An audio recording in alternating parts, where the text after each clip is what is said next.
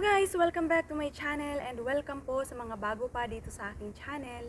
In this video, ituturo ko po kung paano mag-download ng Kinemaster without watermarks na new version.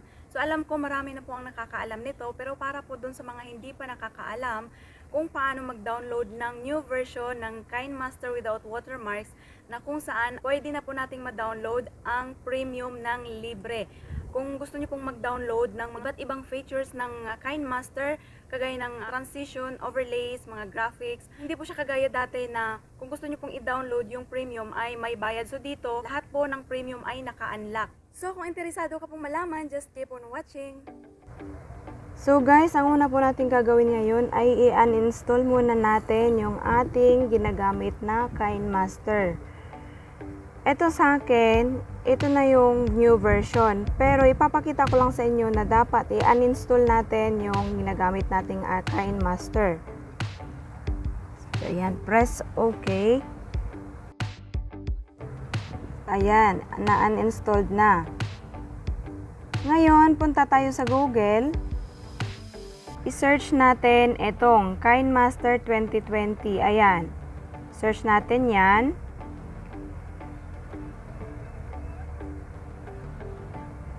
Ayan, so dito, sa baba, hanapin natin yung pang Android. Ayan, ito, download the latest version of Kinemaster. Ayan, a full free professional video editor for Android users with no watermark. So, ito po yung i-click natin. Then, mapupunta tayo sa page na to. Ayan, scroll nyo lang doon papunta sa baba. At ito po yung i-click nyo. Itong green.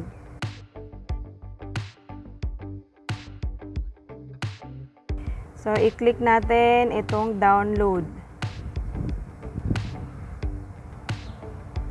So, ayan, nag-downloading na siya. Hintayin lang natin na matapos.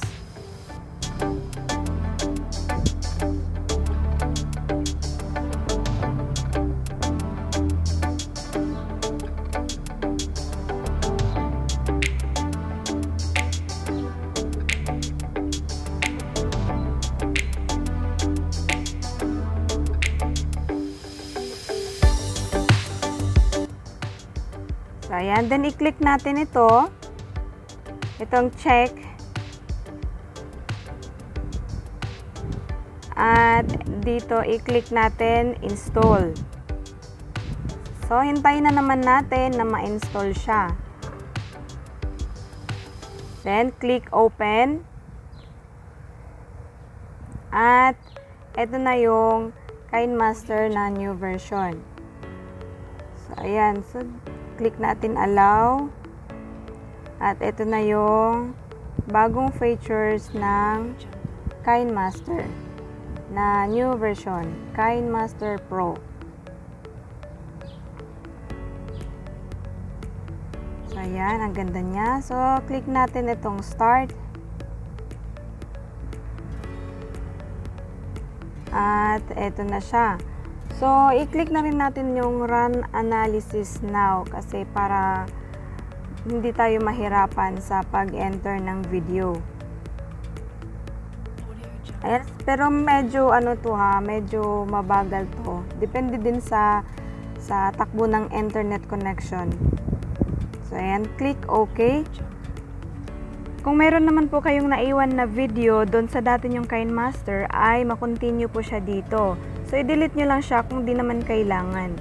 At ito na po yung latest version ng Kinemaster na na-download natin. Actually, huling-huli na po tayo sa uso. So, ngayon mag-try tayong mag-enter ng video. So, ayan, ito na lang. Ayan. So, ngayon, i-click natin itong layer. Ayan, click overlay. So, maghanap tayo dito ng pwede nating ma-download. Ayan, una, itong effects. So, ito po yung mga effects. So, mas marami pong premium. Mas marami pong naka-premium. So, mag-try tayo mag-download ng naka-premium. So, yun guys, pwede nyo siyang ma-download lahat. kung alin yung gusto nyo dito or kung gusto nyo lahat, pwede na siya ma-download. So ito naka-premium, i-try natin ito.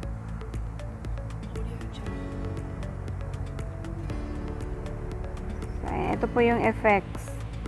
So try natin i-download. So ayan, installed na agad. And mabilis lang siya guys, hindi po siya kagaya dati na kailangan magbayad.